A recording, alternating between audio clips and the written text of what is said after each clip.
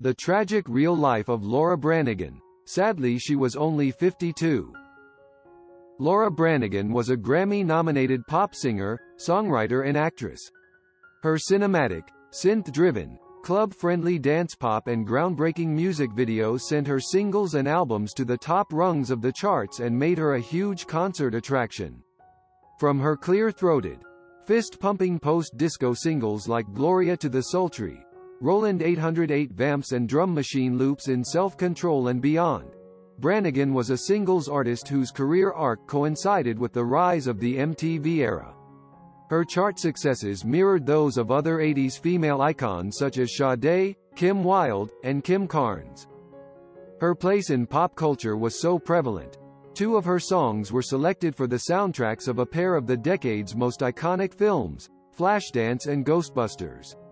Branigan placed 5 singles in the upper reaches of the Hot 100, 6 albums in the top 200, and 24 songs split between the dance music and adult contemporary charts. She continued to work in theater and film, and to record with other artists, until her death due to a brain aneurysm in 2004. She was born Laura Ann Branigan on July 3, 1952. Branigan grew up in Brewster, New York, a suburb of New York City. Though singing seemed to run in her family, her grandmother had studied opera in Ireland, and both her parents had good voices and led the family in singing at the dinner table. Branigan had no ambitions to pursue a vocalist's career in her youth. In high school she was extremely shy. She did, however, enjoy singing harmony with friends and performing in her church choir. To help Branigan overcome her shyness, one of her teachers persuaded her to try out for the school musical in her senior year. Branigan did, won the lead in Pajama Game, and discovered her calling. She reminisced for a 17 interviewer, "It was amazing. Once I was up there, I felt a tremendous confidence. I realized this was my way of expressing myself and that was it." After graduating from high school in 1975, Branigan enrolled at the American Academy of Dramatic Arts in New York City to prepare for her new vocation. At first she commuted from her parents' home, but then she moved to Manhattan and worked as a waitress to pay her rent and tuition. Branigan found in waitressing a form of preparation for performing that wasn't available in her classes. In dealing with people all the time, she told 17, "I learned how to make them comfortable, and that helped me a lot to overcome my shyness. And I learned how to ignore hecklers." Meanwhile, Branigan was also trying to break into the music business. After landing a job as a backup singer for Canadian folk artist Leonard Cohen and touring Europe with him, she decided to become a soloist. Knowing that her chances would be better if she had a good manager, she sought one. Sid Bernstein, who had managed talents such as the Rascals and the Bay City Rollers and had promoted the Beatles' first U.S. appearance, listened to Branigan sing in 1977 and agreed to help her become a star. According to Sarah Crichton in Harper S., Bernstein started Branigan slowly, first featuring her in concerts held in his office for his friends, and gradually inviting record producers to these informal gatherings. At first, this tactic was unsuccessful. Finally, in 1979, Branigan auditioned for Ahmet Ertegun, the chairman of Atlantic Records, and he signed her. An initial album session produced mixed results. Atlantic was unsure what style best suited their new talent.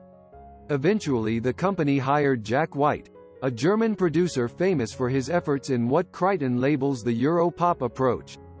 White selected the songs for what would become Branigan's debut album, including Gloria, which had been a hit in Italy a few years previous. Before the single was released, White introduced Branigan to manager Susan Joseph. After talking to her, the singer became convinced that Joseph could represent her interests much better than Bernstein. Branigan switched managers, but while she did indeed become a star under Joseph's guidance, she also became the object of a $15 million breach of contract lawsuit by Bernstein. Despite this controversy, what 17 designated as Branigan's smoky vibrato voice struck a chord with pop audiences.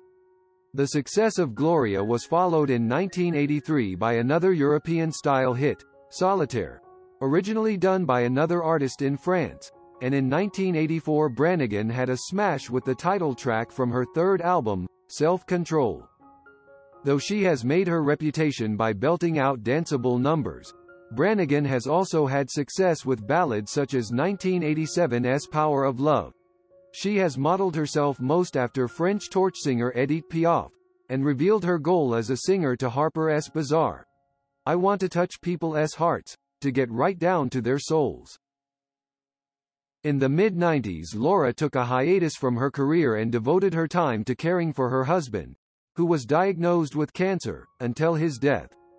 During the late 90s while dealing with her loss, Laura performed only the occasional concert. In early 2001 she made her return to the studio. 2002 saw the release of The Essentials, a digitally remastered hits compilation. During 2002, Laura also performed the role of the singing Janis Joplin in the hit New York City musical Love, Janis. 2004 saw the release of Self-Control 2004 and Gloria 2004, collections of remixes of the original Branigan classics produced by some of Europe's top remixers, which features stunning, newly recorded vocals by Laura. During this time Laura was at work performing concerts at various venues, as well as continuing to record her album of new material, and it was with great expectation and anticipation that fans everywhere were awaiting its release. Laura was back touching audiences once again with the unique 4-octave range voice, consuming passion, and undeniable power that is pure Branigan. Sadly, Laura passed away suddenly on August 26, 2004 from a brain aneurysm.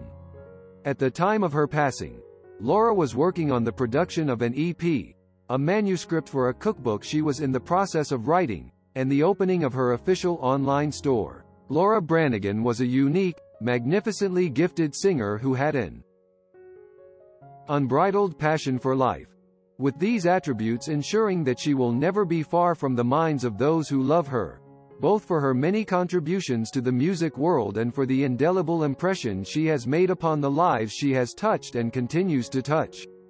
The voice, the passion, the power. Her legacy lives on. Rest in peace Laura Branigan. Goodbye legend.